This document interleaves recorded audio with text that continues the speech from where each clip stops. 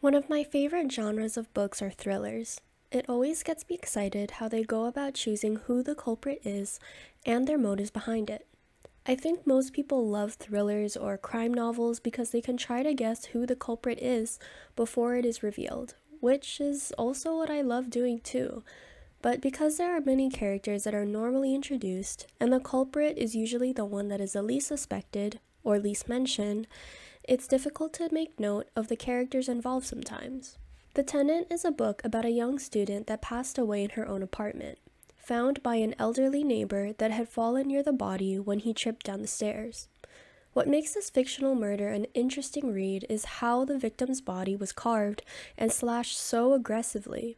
Then it makes us wonder, who could have been this angered by the young female to have taken the time to do this? If you want to go straight into the book review, skip to the last timestamp to avoid any spoilers. Also, check out my Ko-Fi page for the latest updates as well as resources to my book reviews. The author. Katrine Engberg has quite a range of career paths that she's done over the course of the years.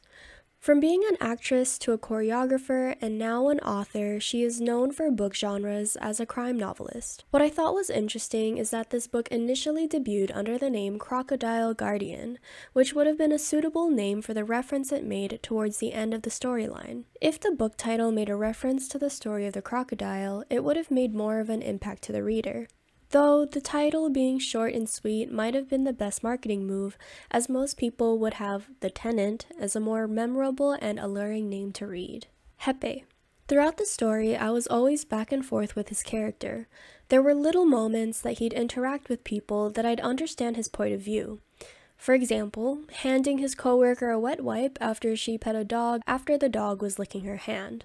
I can see why it's unsanitary if they were planning to eat right after, and she still had saliva on her hands. Though this was the start of his distaste towards his coworker, it continues on about how he'd stare at her body, not with curiosity or attraction, but by breaking down the fact that she eats to de-stress and it leads to her gaining weight. It seemed like, to him, he was better than Annette in many ways, when he was no different from her, possibly worse in character. In a larger picture, there are times where, during the time they are looking for the killer, he has the same mindset as his coworkers in terms of who to look for, who might be under suspicion, etc. But when they say it out loud, he dismisses their idea as a whole, or gives an answer that makes them want to question their thought process. Maybe he's just playing devil's advocate to make himself see a different point of view, but that tactic of attempting to sound cool makes his character unlikable because he sounds ignorant. I didn't understand why his divorce became the sidebar story from the crime. All it added was the sexual frustration he had now that he wasn't in a relationship anymore, and that sort of information I felt was unnecessary to read. The ending also included how his wife moved on and how he was still upset about the divorce, but was also glad that she's living a better life. The disadvantage to feeling whole with another human being is that when they go, you're left with half a person at most. While I enjoyed reading this quote, it would have had more impact if we understood the reason why they divorced. There was no big moment that wrapped everything together to make this last statement before the actual ending of the book. The divorce was mentioned here and there, but didn't add to the storyline at all, or made me feel a sense of empathy for Jeppe's character. It was odd that the ending was wrapped around his marriage when there was no emotion for the reader to attach to. In a way, it felt like a chunk of the book was taken out for the readers to have context as to why the divorce was important enough to become the ending. Because of the author planting the seed that Jeppe's personality became the way it was after the divorce, I was hoping at some point that he was going to be the murderer or an accomplice of sorts. He wasn't just a character that I found comfort in or related to because he felt off-putting. That's part of the reason why I didn't understand why his divorce was mentioned any deeper than the superficial things he was going through. We as readers understand that someone going through a divorce will have a difficult time, but whether or not we have or have not gone through it, the book was supposed to give either a sense of relatability or teach the readers what mental hoops someone goes through during this time. But because of how little it was mentioned, it had little to no impact, which made me a little disappointed that the ending didn't just end with the case. It felt as though the divorce was just an excuse for Jeppe to be rude to other people for the sake of being rude because of how difficult going through a divorce would be. Not to mention that his relationship with Anna didn't go anywhere, besides adding fan service for the readers, which, as I said, was unnecessary. I felt like there could have been more details put into that aspect of Jeppe's life to make us understand his character, but overall, I leaned more towards disliking him, which maybe was the point of the author making him the main character.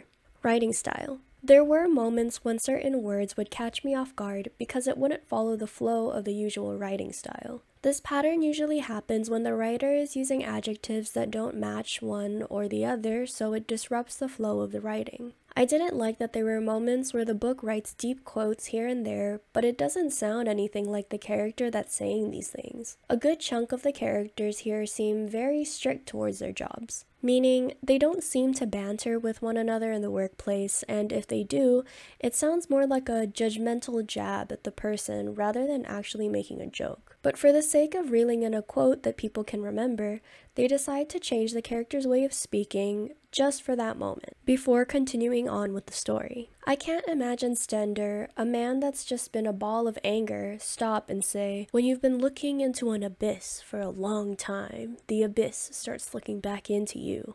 Book review. To be honest, when I first read the book, I almost stopped reading it because of how many times the author would attempt to break the fourth wall. I've always seen people do this in a comedic manner, but in a book with a serious context like this one, it was frustrating to constantly see the words, "It's like we're in a crime novel," or "Are we in a book or something?" or anything along the lines of that. Considering the storyline also goes along with the fact that the murderer was based off of an author's rough draft, made the extra commentary too over the top. There were also moments in the story where certain parts come off as a strong quote, one that would be thought-provoking or deep, but after finishing the sentence, it just leaves me dumbfounded because it just doesn't sound right to me. For example, "It's no coincidence that the heart has become the symbol of love, because when someone loves and loses, grief sits in the chest, just to the left." Reading through the entire book, I'd say I'd recommend this to someone who wants to start reading crime novels. It's still different enough to have twists and turns that aren't too obvious, and the theatrical concepts from the murderer was an interesting read. I hope you enjoyed the commentary. Again, please check out my Ko-Fi page for the most recent updates. I also post my book review resources and transcripts, YouTube upload updates, and the first few book chapter notations of books that I've recently read. To read more annotations, you can unlock my book club tier. As always, Jace.